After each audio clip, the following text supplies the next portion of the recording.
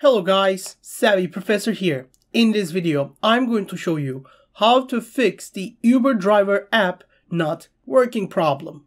What you have to do is, first of all, go ahead and close the app, then open it again and retry. Of course, this might just solve the problem, like, the classics. Have you tried turning it on and off again? But if that doesn't work, log out of the app and then wait a few minutes, then log back in. That should generally solve the problems because it's generally an accounting issue. If that doesn't work, you can first go check the updates to make sure the app is fully updated. And if that doesn't solve the problem as well, the last thing you can do is delete and reinstall the app, and of course go from there. That's generally how that works, and I hope this video was helpful.